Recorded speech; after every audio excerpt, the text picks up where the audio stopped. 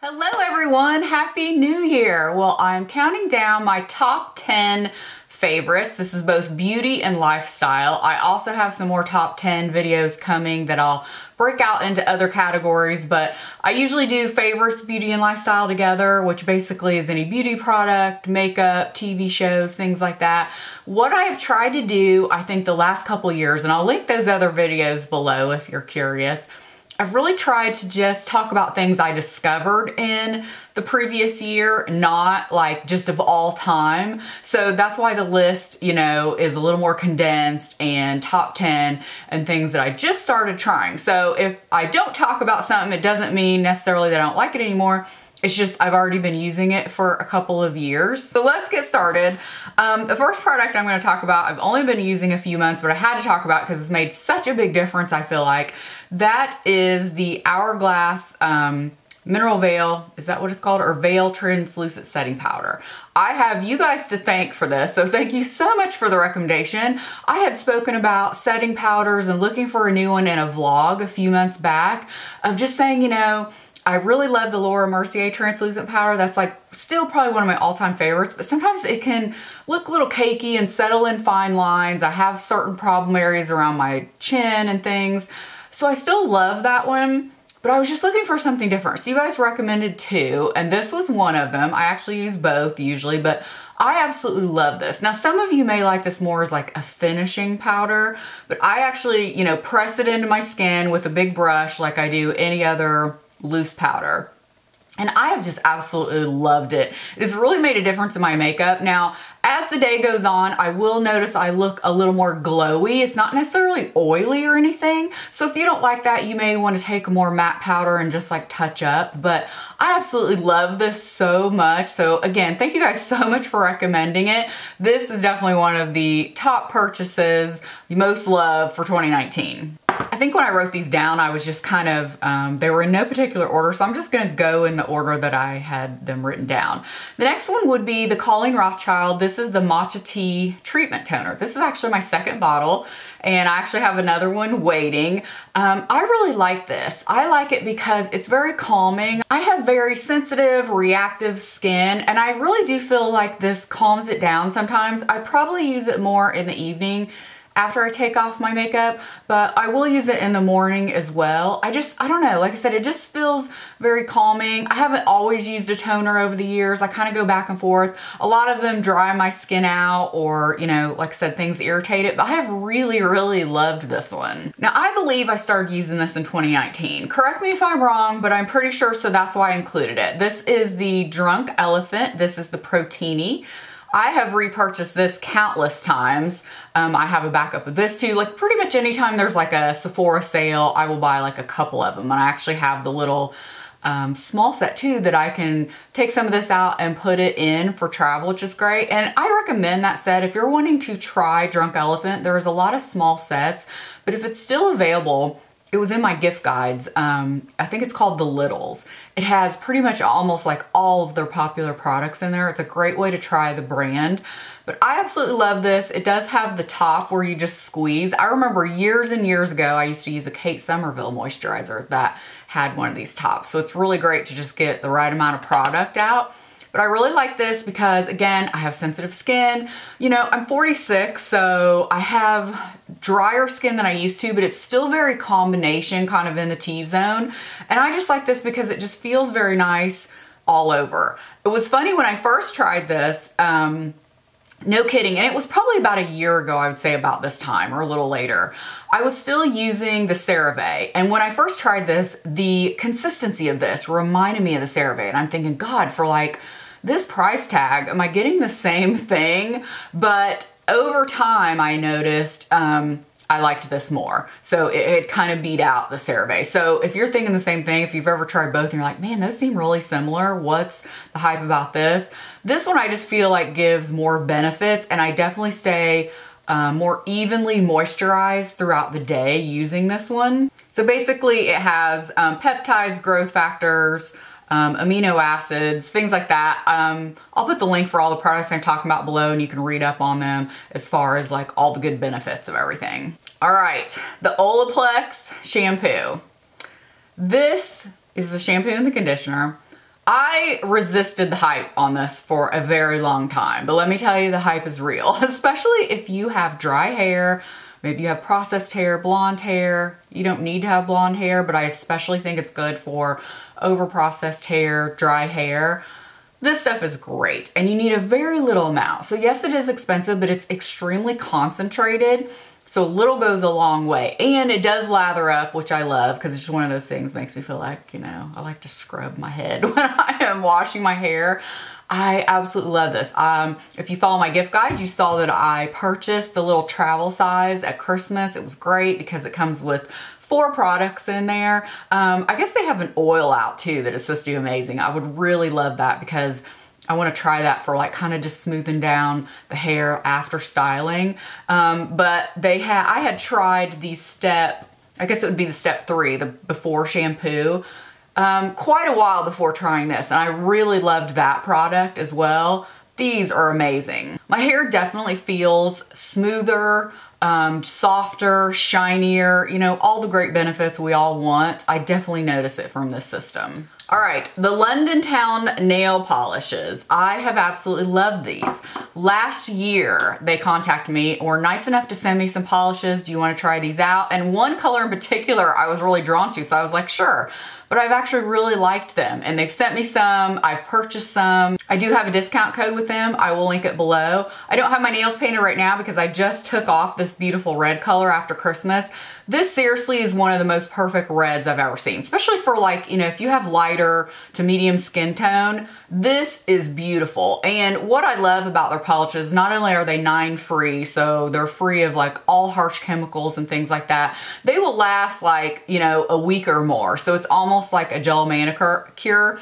On me, they definitely last a week. Some of you, they may last even more. This color in particular is called Double the Deck. Love it. If you follow me on Instagram, I've shown it there. A lot of you ask me what my favorites are. I had this on my toes. This is Lady Luck, so it's just like a deeper burgundy red. The key component, I think, because you can use this with other polishes, is the Gel Genius top coat. Absolutely love this. This has definitely become my favorite top coat. I use it with everything. Love that. A couple of lighter colors if you're interested. This is Afternoon Tea, beautiful pink, and Murray Me. This is a great color. And then 2 new ones I have not gotten a chance to use yet. Belle in Time and Buckingham Blue. So this is a really beautiful navy. Again, I haven't tried it yet, but what I love about their website is I feel like the colors look really true. So look how pretty that is. I haven't had a navy in years. Do you guys remember that gorgeous Dior polish that was a navy? I may still have that, but I haven't used it. And then this one was kind of like a purpley brown. Again, this one is Belle in Time. And I'll put the names of these down below in case you're interested in a specific color, but definitely check out the website. They have gorgeous colors. I've just really liked these. All right, I couldn't make this video without talking about the Coach Cassie bag. I will insert a picture here. I did put it up because I haven't used it since we left for vacation at Christmas. I was like, okay, I need to put it up and use some different bags because I have seriously not stopped using it except for like here or there, just switching out into something a little different, but like my everyday main bag since I purchased this in July. No kidding. Hands down, one of my favorite bags. It is made so well. People have asked me about like, how do I think about it compared to the Louis Vuitton, the Pochette Métis? Honestly, because of all the issues the Pochette Métis has had, the Coach bag is better made, I feel like. I hate to say that. Some of you will be like, oh, but it, you know, it's true. It depends probably on which one you get. I have the leather plus the canvas. I will insert a video here. I did a little like what's in my bag review. I've had people comment on that video saying, okay, do you still like it? Yes. And it's held up beautifully. Now, for some of you that don't know, I actually had the Pochette Métis several years ago and it had a flaw. Looking back on it, I probably just should have kept it, but it kind of, I was filming a video on it when I noticed it and then I couldn't quit noticing it. So I was like, oh, I'll send it back and just get an exchange. Well, that's when like it blew up, it seemed like, and you couldn't get one. Well, I've had my hands on it 2 other times since, like, I think one in St. Thomas and one somewhere else maybe. Had the opportunity to buy it again and it was just like, I don't know, something about it. I do love the neutral of that bag. And of course it comes in other colors, but I'm telling you, if you want to save money and get the same feel and functionality, get the Coach. And it comes in other colors as well. I'm seriously thinking about getting another one. For the price point, you cannot beat it. That has really been one of my favorite bags. I love it. Again, it's kind of a take on one of their original kind of style bags like that from many years ago. All right, the Billy Razor. I don't think I've ever spoken about this, or if I did, it was briefly. I have used the Billy Razor since, I know I had it when we went to the beach in June. So I've been using it at least since, you know, June of 2019, if not, you know, a little bit before. I absolutely love this razor. I had seen promos for it. It's like one of those things on the internet, you know, little pictures will pop up. You see it a few times, you see it a few times. Well, then I started hearing about it a little bit more. And what resonated with me, and it may with you, like I have very fair skin, but I have very coarse like leg hair, and it grows back like within a day or two. So like you have to shave your legs constantly or you see it. This razor definitely, I don't have to shave as often, and it's great for sensitive skin. It has like, I didn't bring it in here because it's in the shower, but it has that little magnetic piece that I'm telling you wouldn't think that is great, but that's like one of the best things about it. You put that magnetic piece up in your shower and you just click your razor to it. It's amazing. And I love that you get this beautiful presentation of packaging when it comes in the mail, and you're like, there's no way they can charge this low amount for this beautiful packaging, you know? I mean, just every little detail that they think of, and it comes in pretty colors, and I'm telling you that is worth every penny. And I mean, it's only like $9 anyway, and then you get refills sent to you. It asks you like, how often do you shave? And they will automatically send you refills based on how often you shave. It is great. It is definitely one of the best things I purchased in 2019. And I think that it just started blowing up so much that I thought, well, surely y'all have heard about it. I know I shouldn't assume that because I don't know who you guys follow, but I think I just started hearing about it so much that I just was like, well, you know, I don't need to bring this up because everybody's heard about it so much. But if you have not purchased the Billy Razor, I highly recommend it. It will change the shaving game. I personally don't love the shaving cream. I know a lot of people do. It's like a shaving lotion. I didn't love that as much, so I still use my original, but I know a lot of people do like that. But the razor, awesome. All right, I've fallen back kind of in love. When I first got this, YSL sent the whole range of colors in a PR package, like 2018, I think, or something, to me at some point. Well, I have repurchased this now because I have fallen in love with it and found a way that it worked for me. This is the YSL All Hours Foundation.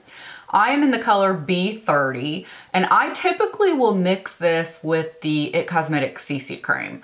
But I wanted to talk about this because I've used the CC cream for years, and this was definitely a favorite and my most worn foundation of 2019. I just really like the coverage and the staying power. It does not settle into fine lines and wrinkles, but I found I needed a little bit more color correction that I get from the It CC cream because foundations are so tricky, and you know, if you're self-tanning, you're like me, it's like one day, you know, you may need a little bit different color. I like mixing foundations anyway, honestly, because I just find that the formula and the colors work better for me that way. But this foundation, if you have not tried it, it's a great foundation. It does not irritate my skin. Just really like this. All right, 2 more products. The next one would be the American Eagle Mom Jeans. I feel weird calling them mom jeans, but that's what they are. I have not found a pair that I like better than this. I mean, they just fit everybody different.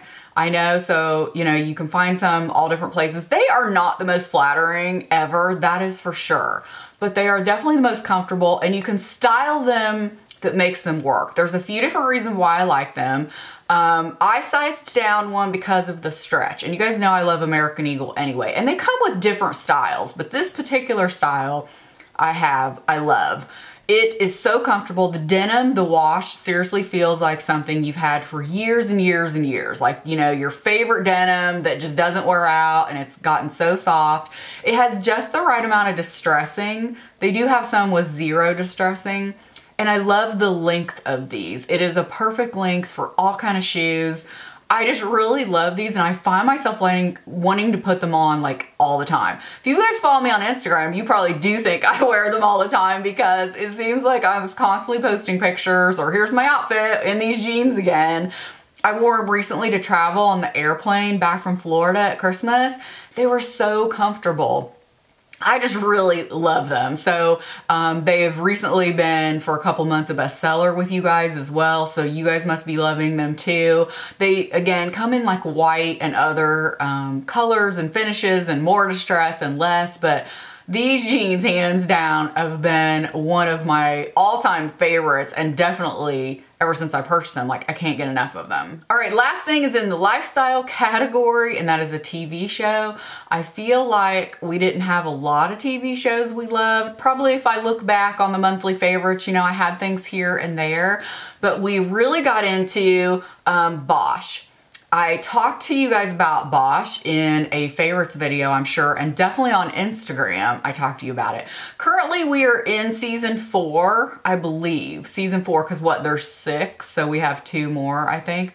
And I don't think they start filming again until like May or something. But anyway, I'm a little stuck in season 4, to be honest. It's not been my favorite. It's a little slower, and we keep Bosch right now until there's nothing else on, because you know there's that lull of TV shows go on hiatus. So, but I'm telling you, that series was like right up our alley. What I said, you know, reminded us of things we like that good binge worthy of like how 24 was. We loved 24, if you ever watched that. Dexter, things like that you're just like, every episode is like something new or something. You know, it just, I don't know, it just sucks you in. Marnie, Miss Girl, thank you. I've thanked her before, mentioned her. She's the one that brought it up, or I would have never known about it. And so many of you said that you watched it too and loved it. So that is a great one. If you're needing a TV show to watch, I think it's on Amazon, not Netflix, but it's a great one. So let me know in the comments what you guys were loving for 2019. If you purchased any of these products, that